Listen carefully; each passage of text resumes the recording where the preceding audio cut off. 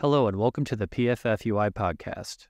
On this month's episode, 8th District Vice President Mark Sanders joins President Tony Murray and Communications Director Erik Scheub. Enjoy the show.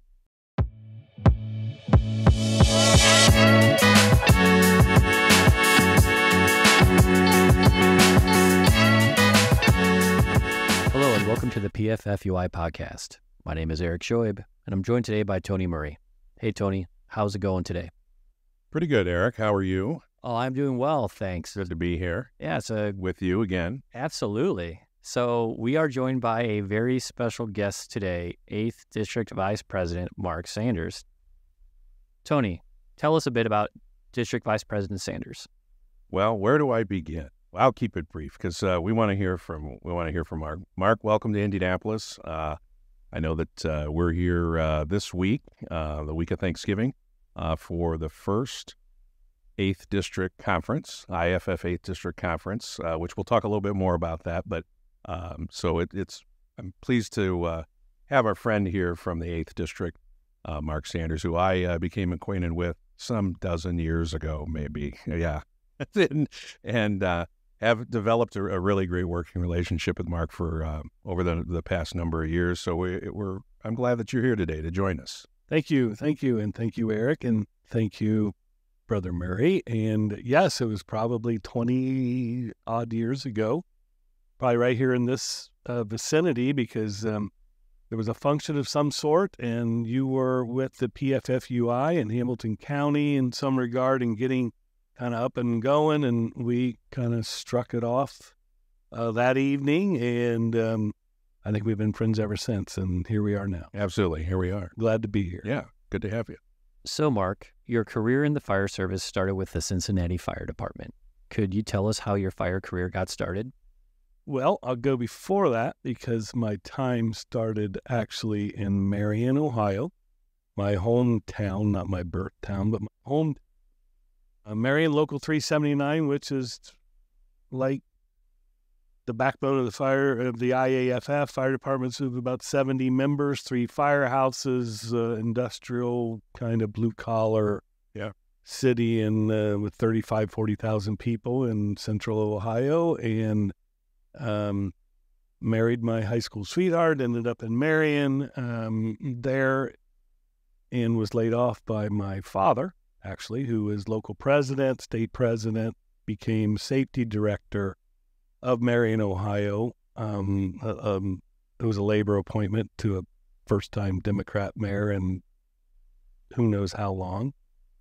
And the economy turned, and I got laid off for a year and ended up in Cincinnati, Erik. And probably the best thing, one of the best things that ever happened, because I already had our 2 children, but just it's a great department. Really was transitioning up when I got there. Very strong union department, Local 48. Yeah, Central Ohio. Yeah, that's yes. So got Cincinnati. Forrest Buckley was the president. He was kind of a larger than life fixture, and got on there in 1984. And actually, the IAFF convention was in Cincinnati when I was in drill school. So oh, wow. I got to visit the convention for just in and out a Sunday afternoon before I went back to drill school. Probably had you working, doing something. My father, it was interesting, actually. Well, I want to go down this road. You asked me about Cincinnati, so now I'm rambling. But no, career in Cincinnati started in 1984, retired when I was elected, shortly after elected to this position in the 8th District, because it's, in my mind, a full-time job. And so I just had some time I could have spent there, but decided that this was my focus, and came into this in 2016, but 32 years in Cincinnati, and rode the paramedic unit, ended up being a fire lieutenant, and that reached my pinnacle. But it's a great career. Great fire department. You were also a paramedic, weren't you? Yes. Yeah. Yes. And how many years were you there? I was a paramedic when I got hired, which was an odd thing in Cincinnati. we took the test with 5,000 people, and they had 33 paramedics on the street when I got hired in 1984. So we got a drill school and was put on the medic unit quite a bit because they were short. We only had 4 in the whole city. And actually, that was a pretty good bump in pay. Yeah. Take that promotion. So 4 in this whole city running. Yes. 4 paramedics. Yeah. That's kind of hard. Police used to transport the walking wounded, we called them. Wow. How things have changed. Yes. Yes. And now I think there's 12 transport units and the same number of engine companies and ladder companies and a couple heavy rescues. So 26 firehouses, 40 companies total. So a big jump from Marion, Ohio to Cincinnati. But you know what? When you pull up, to a situation, many times it's tougher in those communities with 3 firehouses and 2 and 3 people on a, piece of equipment. And you don't know when your next resources are coming or where they're coming from. Exactly. So Cincinnati was a great place to work, very safety-centric, and just I'm blessed to have worked there. I know that's a lot of rambling to size up on us. I tell you what, it's a great city. I know that I've attended not the convention that you referenced, but the next one that was held in Cincinnati. Forget what year that 2014. But that's a remarkable city. We go there, I know, for our shift baseball game annually, out to the Great American Ballpark, and they're always, it is a great ballpark to watch a game, and it's just a great city, and it's a great fire department. It's a great city. Unit. A lot of character, a lot of history, and glad me and my family are all still there. Yeah. So you mentioned that your dad was involved in the firefighters union. So how did you get involved with union work? I think primarily watching him and my mother. My mother was a 32-year secretary for the National Association of Letter Carriers. So she and my father were actively involved. In fact, my grandfather, my mother's father, was an officer in the steward in the railroad workers union. They were married. We had a pretty good-sized train yard. And my other grandfather was in the United Rubber Workers and dabbling in politics. So I think I kind of get it from all that. So you didn't need much convincing about the value of being a member of a union. No, that's that's how we get our new 1 pair of tennis shoes every summer, right? Yeah. Because of the union's work and their hard work to make our unions, our world in Marion, Ohio better. And I think that was instilled in myself and my brother and sister, and I think that we've continued to instill that in our children, although they're not involved in the union. My grandson wants to be, but I think that that's what good union people do, is let their children understand how things happen. Yeah, and those unions that your family were involved in or members of, and in certain respects, maybe leaders of, were really historic, grind unions like that go back exactly way in history. Well, that's how we, not going to a labor history lesson, but certainly the, railroads and transportation and all that, strikes and all that stuff that happened that paralyzed the country, and therefore the union movement kind of started. So anyway, I don't mean to digress, but yes, certainly my family history kind of shaped my lens on the workplace, and I'm just so fortunate that I was able to follow in those footsteps. So what was your first elected office in the firefighters union? 1987. So I came on Cincinnati in 1984. And 1987, so I was placed on the safety committee. As I said, Cincinnati Local 48, very safety-centric. In fact, I believe our safety committee was maybe one of the first in a fire contract to have veto power of sorts over equipment, personal safety equipment. and things like that. So I was placed on the safety committee, which by Forrest Buckley, who I guess got my start, and very prestigious committee in Local 48, young important, yeah. So that was like 85 or 6, hanging around the union office, hanging around, you see it, right? Yeah, getting involved. Yeah, getting involved, and I ran for trustee in 1987. That was a citywide position. So 3 years on, I visited every firehouse, every unit. So 26 firehouses times 3, and just, beat it up and preach safety. So that was my kind of start, trustee election in 1987. And then you moved from there to, what was the next? Recording secretary, then to vice president, and then eventually president. And never been a secretary treasurer. I always wanted to have the budget approved, tell me how much I have to spend, and I'll put it to good use. I never wanted to be in charge.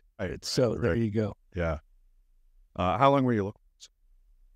Everything's been about a 10-year span. I think I was about 10 years as local president on the board, maybe 14, 15. And then I was state president for about 14, and then now I'm going into my 8 years in August of 2004, and hopefully 4 more. We'll see. Yeah. I'm willing to do it as long as you all will have it. And Local 48's been I think a strong local when you look at in all of the IFF, but certainly in the 8th District and in the Midwest, and created a path for you to take on the next position. Yeah, I think so, and had good mentors. Like I said, I mentioned Forrest Buckley, but Tom Donovan, who's still doing it. He was my president after Forrest Buckley. I was the recording secretary, his vice president, and then he left for a bit, and then he became my vice president, and he's still vice president today, Local 48, and probably a legacy he will leave would be his work on the Human Relations Committee for the IAFF, and really building those bridges in Local 48. I'll tell you what, 70s and 80s when it was about, hiring practices and whatnot. But our fire department became very integrated fairly quickly. And Tom Donovan was the person that took that bull by the horns and really focused on our relationships at work, and still doing it today. So I think I'm proud of that legacy as well with Local 48. Yeah. The Ohio Association of Professional Firefighters became the president. I did. What year was that? I believe 2001, 2. Yeah. 2002. And elected in, so 14, elected in this in 2016. Yeah. And that's a big state organization. It's a big state union. It is. The locals, a lot of members. Yes. And there's one thing I think one thing I want to talk about that was probably where the association probably had to get most involved. And I think when I really started to get to know you, and that you had a big fight on your hands. There were some things going on in Ohio. Yeah. Can you tell us a little bit about that? Yes, that was Senate Bill 5, which ended up being issue 2, was literally John Kasich in that wave election, 2010, came in and stripped public employees basically of their collective bargaining. Which had been fought for and won. Yes. And had been the law in the land in Ohio for 84, I think it went into effect, but it had been vetoed, I think, 3 times prior, going back to my father's story. He's pretty accurate on things. I did check, the record on some of that stuff. When you are in a position, you can check minutes and he was spot on all this stuff. At any rate. And this was, the important piece here was this allowed people to come to the table, required people to come to the table to negotiate wages, benefits, working conditions. And it was a right. It was a right. It was a right. So this was impactful. This was big. And so basically took those rights away of what we had, what we had fought for. Again, I think the strike in Toledo, when every service was out, the drawbridges were up, everything was in total chaos, is eventually what said we got to do something in Ohio. So that was the early 80s. So that had been in place for, decades, right? 2010 and into 11, right off the bat of his administration. Kasich forced this thing through with his cronies in the House and Senate. Senate Bill 5 was born. It passed very quickly.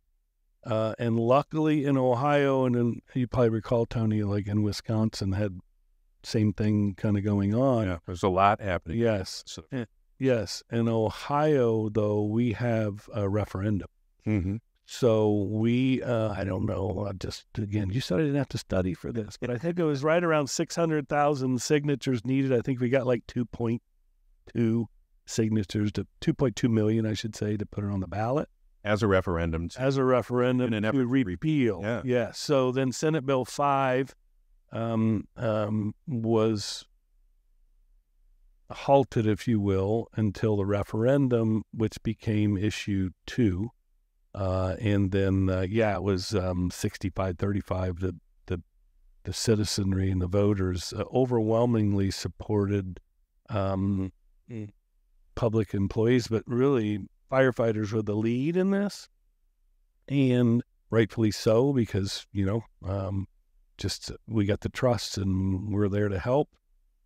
And we work to make the public understand that because of our seat at the table to negotiate safety standards for our members, really translated into safety for them. Right. So we were the voice that kind of stood up for the community on their safety. And I think that resonated, and we firefighters pulled 80% approval rating, 85%, and don't quote me on the numbers, but the police were always, love our brothers in blue, but they were, they weren't happy when they saw the polling numbers that we were so popular. Right. What have you. So it's kind of a few jokes that we had with them. But which they probably already knew, but it was... No, but they do a great job. So for those that may be listening that aren't necessarily familiar with a referendum, this is essentially running a statewide campaign to repeal this decision that passed by the legislature and what the governor ultimately signed. And you won that, but there had to be a plan pulled together in a very short order, a strategy, and then an implementation of the strategy. But through that, I remember one of the things is that the membership and labor in general came together, but the Ohio membership, they invested quickly. There had to be money raised because, again, you're running a statewide campaign, not for a candidate, but for an issue, and an issue that both was important to not only firefighters, but as you mentioned, the community. And that was a big deal. And had to be done. I remember you participated in rallies, and this was covered very heavily by the media.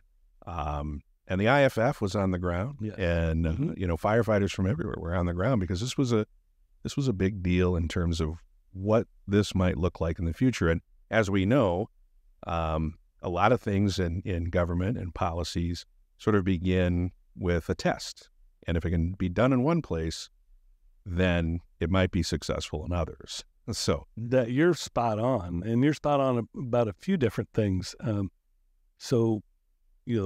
First of the year, new legislature, right? New governor. Well, February, they were passing this legislation. Mm-hmm.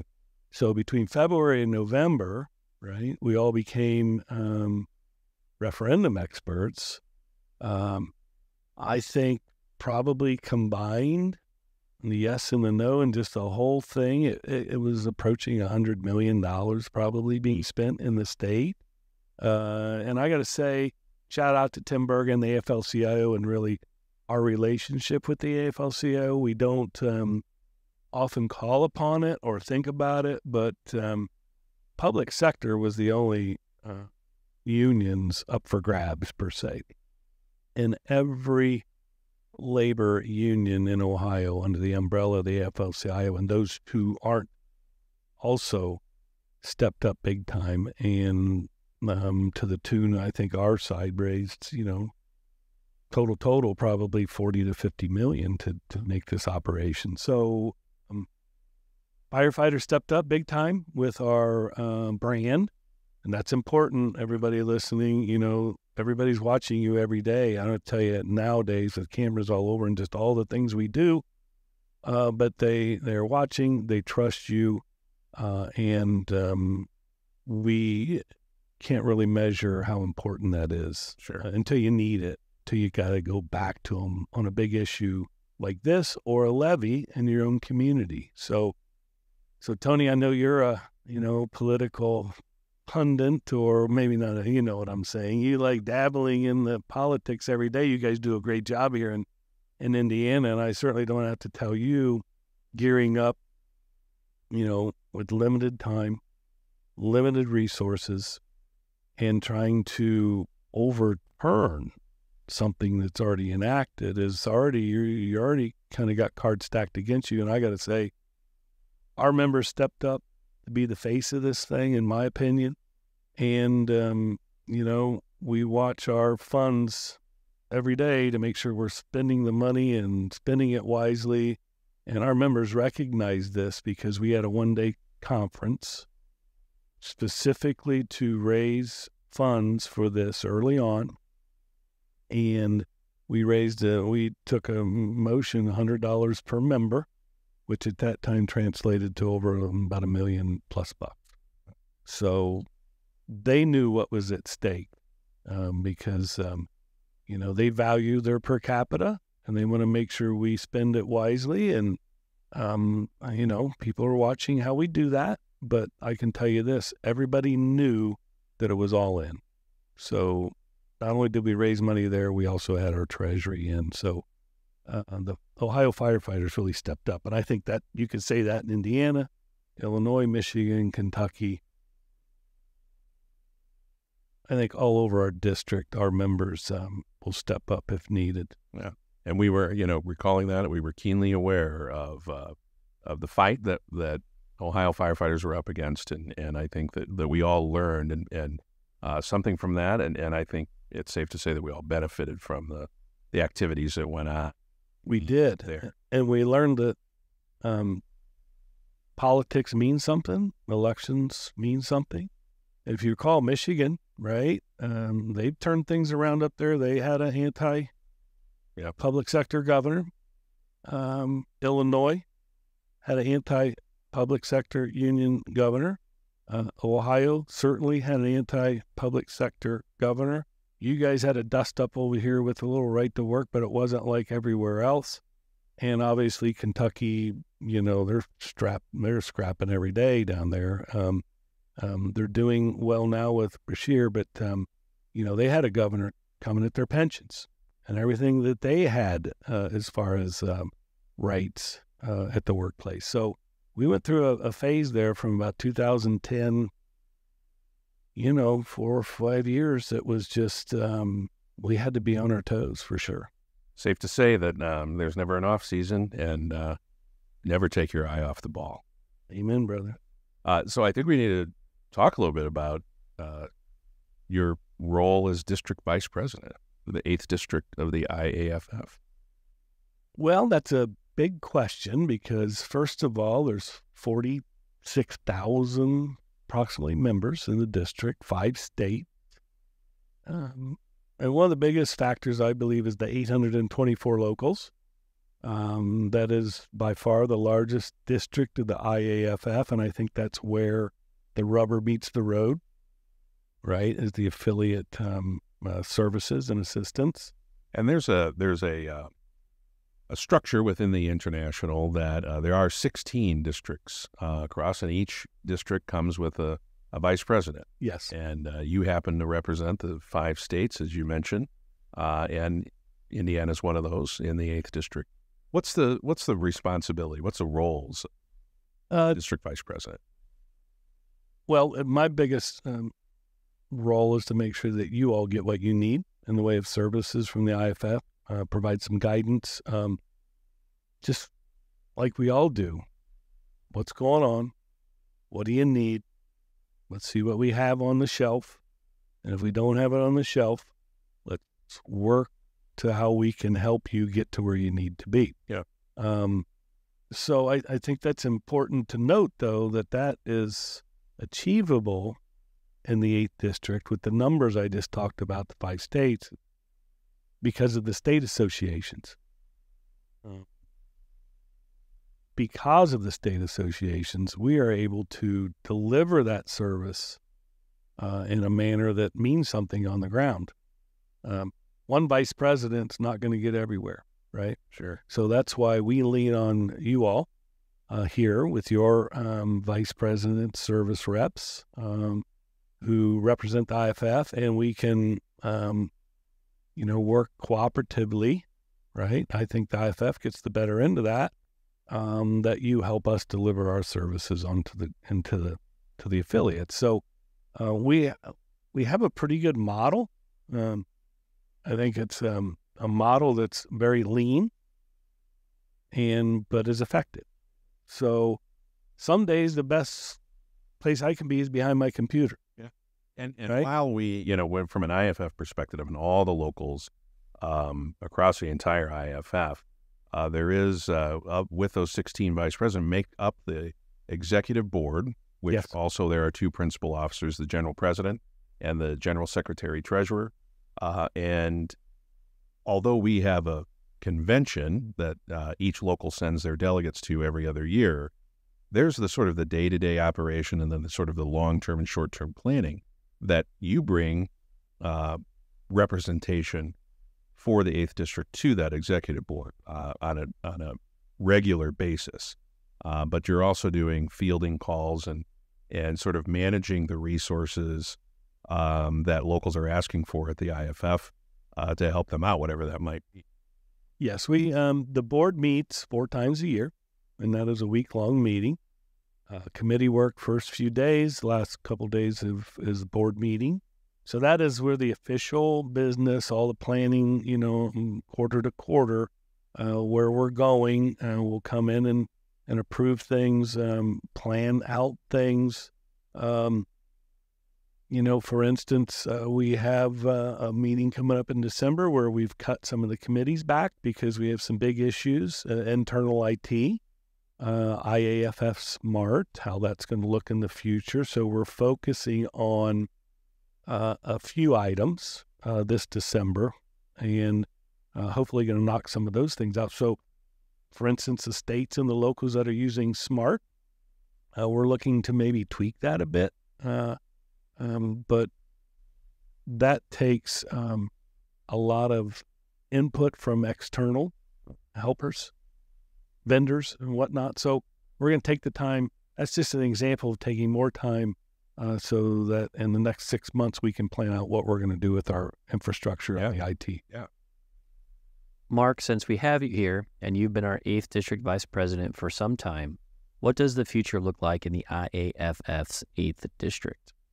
Well, Erik, the future, I believe, is bright in the 8th District on several levels. And one of them right here in Indiana, being a leader here recently, is the organizing efforts, bringing new jurisdictions and local affiliates into our family, if you will, into our union. And albeit maybe locals in some jurisdictions don't have written contracts, but I think the expansion and the work we do in several areas brings value to those jurisdictions. Even if they don't have a per se written contract, we certainly can help them with their day-to-day and rights at work and services offered by the IFF. But I think growth here in the 8th District, we've seen some amalgamation through the 8th District, and I think that just provides better service. You all have been a leader here in Indiana on that. We are hosting our inaugural 8th District Conference here in the district. That's a vision by General President Kelly to change that up a bit to essentially bring the IAFF to the district. So I say that because education is always going to continue. I think peer support services rendered by the IAFF now being one of the most ancillary services, if you will, requested by locals. Yes, and actually kind of it is a reactive in nature as well. If something happens that you can't predict, as you know, Tony, we've inserted our teams into various places that's had tragedy. So I think that is just going to be an emerging subject, and I think every state in our district is creating some sort of network to also augment that. I don't have to tell you about our cancer initiatives. For the first time, the IFF has started our own cancer research, albeit it's only about $500,000+, but it's a start.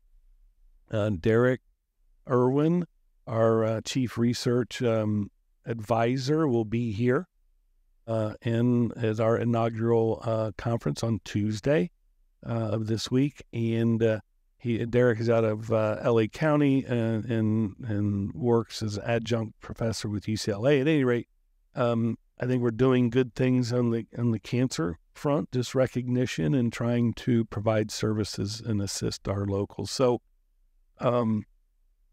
politically, we're always going to be doing that, right?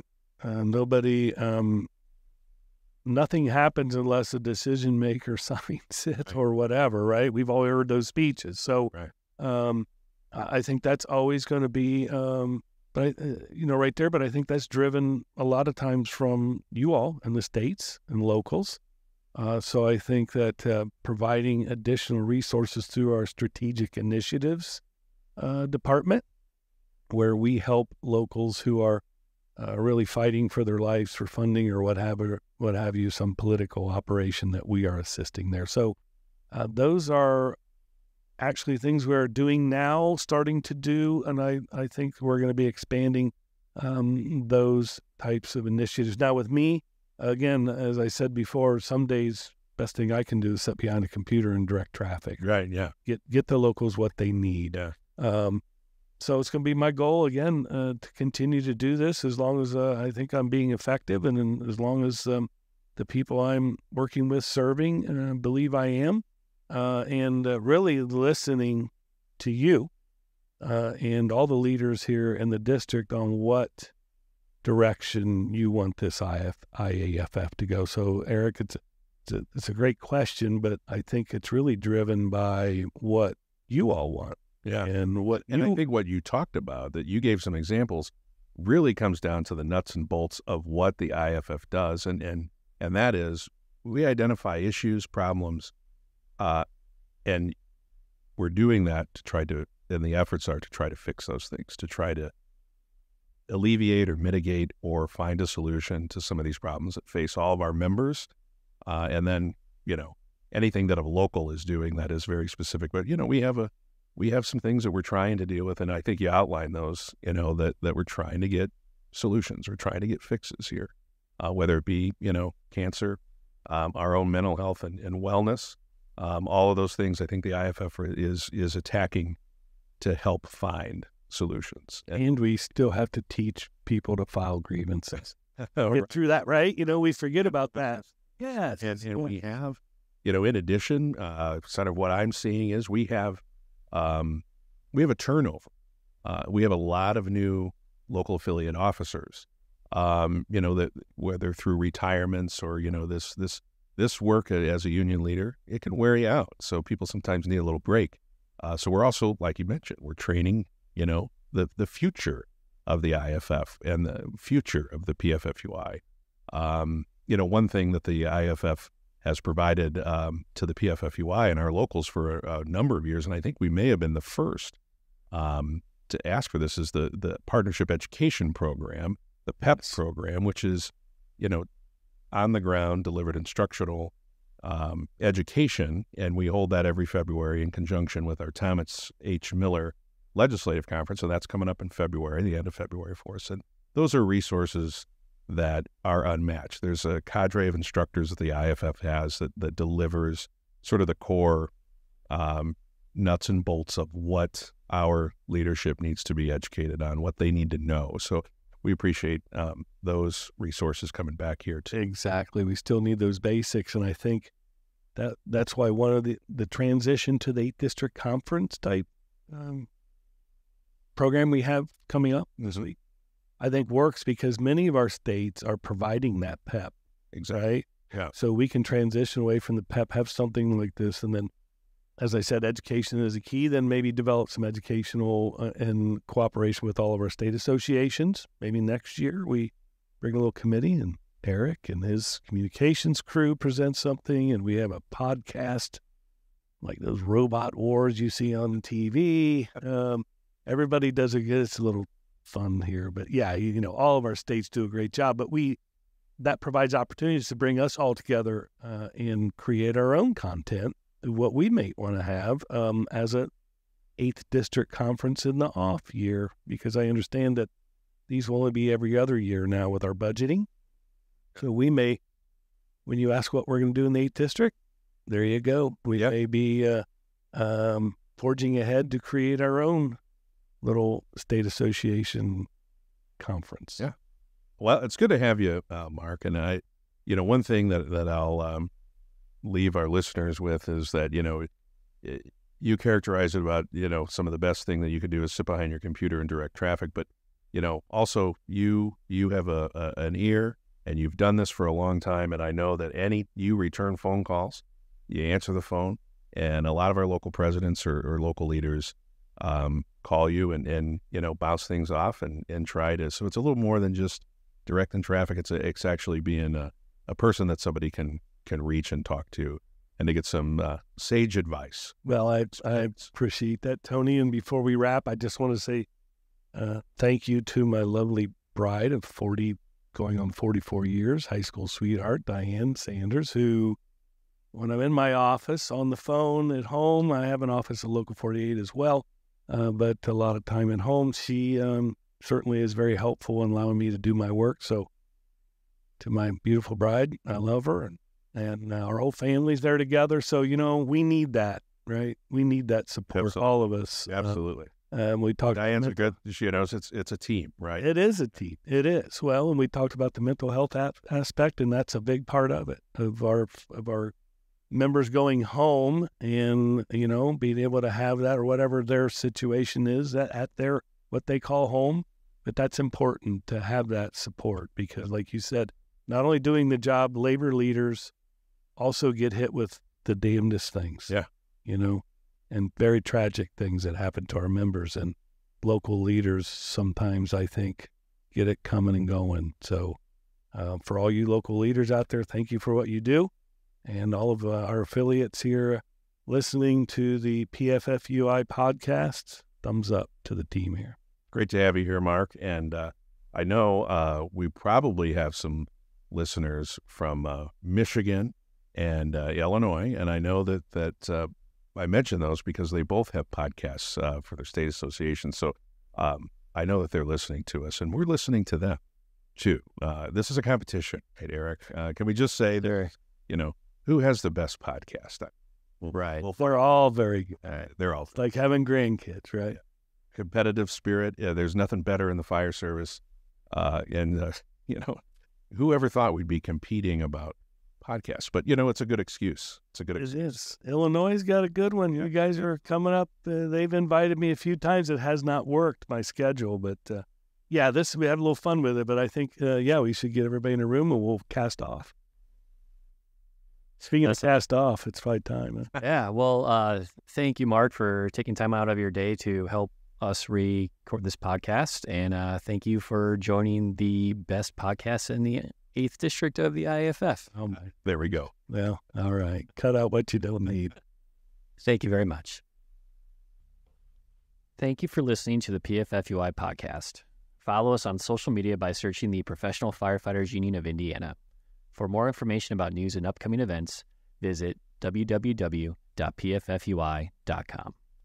Until next time, this is PFFUI Communications Director Erik Scheub. Stay safe.